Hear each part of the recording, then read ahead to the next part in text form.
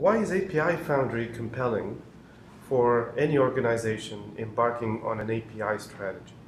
Um, so API Foundry is a product that does a couple of things. And all of these are things that you're going to need to do when really not only putting out an API, but expecting people to use it. The first thing it does is it actually creates a powerful API on top of your data set using what we call SODA 2, which is the Socrata Open Data API.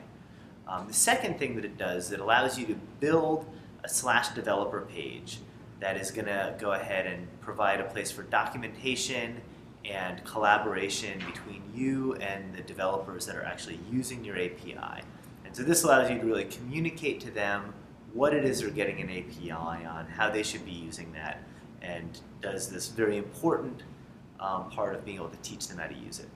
And the third important part is that it goes ahead and provides simple wizards and simplifies the experience for non-developers. So the business analysts or the data owners or the people that might know a lot about the data that want to expose it to the developers can really create the APIs themselves without having to get technology people involved that might only know the technology but not know the data.